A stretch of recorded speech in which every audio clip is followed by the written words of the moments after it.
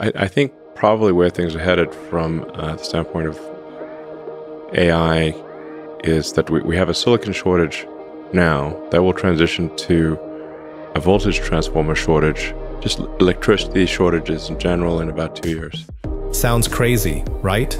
But with $1 trillion upgrade on the horizon, the question isn't just when this will happen, but if we're truly ready for the massive surge in EVs. This scenario isn't just possible, it's becoming more likely. So, how close are we to that tipping point, and what needs to happen to make sure we don't get there? Let's take a closer look at where we are today. The power grid, especially here in the US, is old. Really old. We're talking about infrastructure that was built decades ago, long before electric vehicles were even a consideration. Back then, the biggest concern was making sure your toaster and your hairdryer didn't blow a fuse at the same time. But today, we're talking about powering millions of cars, all drawing huge amounts of energy from the grid. This is a whole new level of demand that our aging infrastructure just wasn't designed to handle. Right now, the US has approximately 2.5 million electric vehicles, and the grid can support about 24 million of them. That might sound like a lot, but with EV adoption accelerating, we're expected to hit that number by 2028. In fact, we're already starting to see areas where the grid is feeling the strain. Some regions, especially those in high EV adoption states like California, are already seeing overloaded transformers, and utility companies are scrambling to keep up. The real challenge comes from the fact that EVs consume a significant amount of energy, especially during peak times. Unlike conventional electricity use, like lighting or heating, charging an EV can create a sudden spike in demand. This places a unique strain on the grid, especially when many vehicles are plugged in simultaneously, something we're already starting to see in regions with high adoption rates. So, what does the future look like?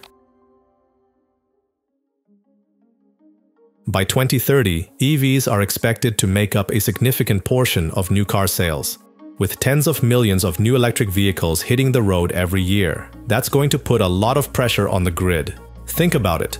The average American drives about 13,500 miles a year. Now imagine millions of those miles powered by electricity. We're talking about adding the equivalent of another state's worth of electricity consumption just from EVs alone. I said, look, you really need to prepare for a tripling of electricity demand because all transport is going to go electric, with the ironic exception of rockets and heating. So I encourage the utilities to build more power plants, and they should definitely buy more batteries. But here's where things get even more complicated. Peak hour demand. Picture this. It's a hot summer day, and everyone's blasting their AC to stay cool. Around 6 p.m., people start getting home from work, and they all plug in their EVs at the same time. Suddenly, the grid is hit with this massive surge in demand. The power lines and transformers, already working hard to handle the air conditioning load, now have to support thousands of EVs charging simultaneously. It's like trying to use a fire hose with garden hose pressure. The current grid just isn't built to handle these kinds of sudden, dramatic spikes in demand, and it starts to strain under the pressure. As EV adoption grows, these peak demand events will become more frequent, and the challenges we face in managing them will increase exponentially. But here's the good news. There are solutions. We need to modernize our grid, and that means upgrading power lines, substations, and our entire electrical infrastructure to handle the increased demand. But it's not just about adding more capacity. We also need to integrate renewable energy sources like solar and wind into the grid. These sources are intermittent, meaning they don't produce electricity all the time. So we need a flexible, resilient grid that can balance supply and demand. Because the grid currently is sized for real-time load. That means you got to size for whatever the peak electricity demand is, like the worst second or the worst day of the year. There's almost no buffering of energy in the grid. With batteries, you can produce energy at night and use it during the day. Renewable energy integration is key. Imagine a grid that uses excess solar energy generated during the day to charge EVs during off-peak hours.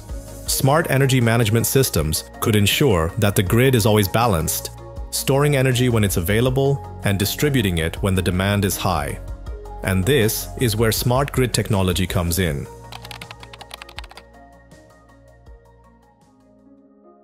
Smart grids use advanced digital technology to monitor and manage the flow of electricity in real time. They can automatically adjust to changes in demand and supply, making the grid more efficient and reliable.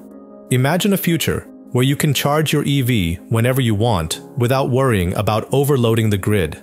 A future where renewable energy is seamlessly integrated into our power supply, with EVs acting as mobile batteries that can store and return energy to the grid when needed. To get there, though, we need to start making changes now. It's going to take a massive investment in infrastructure and technology, but the opportunity is huge. By modernizing our grid, we can create a more sustainable future, reduce our reliance on fossil fuels, and ensure that our electrical infrastructure can meet the demands of the 21st century. Take California, for example. The Golden State is leading the charge in EV adoption, but they're also facing challenges.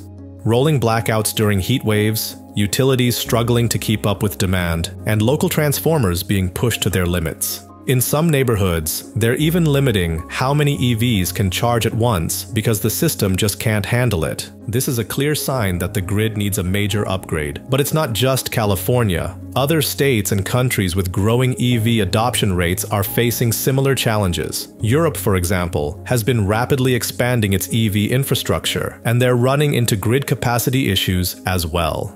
The situation is becoming a global one, and it's clear that grid modernization is essential if we want to keep pace with the shift towards electrification.